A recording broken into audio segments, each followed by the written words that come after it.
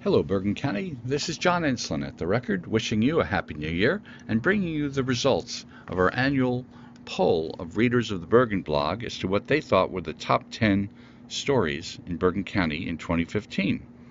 At number 10, James Tedesco is sworn in as Bergen County's 5th county executive. At number 9, LG officials agree to a compromise on the height of their corporate headquarters in Englewood Cliffs. At number 8, 3 Democratic freeholders are re-elected, thus ensuring continued control of the board by their party. At number 7, former Democratic County Chairman Joe Ferriero is convicted following a trial in U.S. District Court in Newark.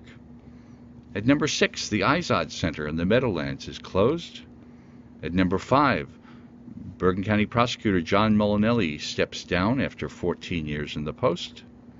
At number 4, an epidemic of heroin deaths and addiction continues to grip the North Jersey region.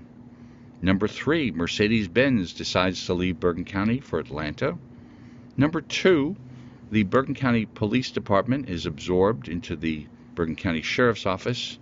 And number 1, the top story of the year as chosen by our readers, the devastating fire at the Edgewater Avalon complex that routed hundreds of residents and led to calls for changes in building code laws. So there you have it, the top stories of 2015. I invite you to stay with the Record this year and with NorthJersey.com for all your Bergen County news. Happy New Year, folks.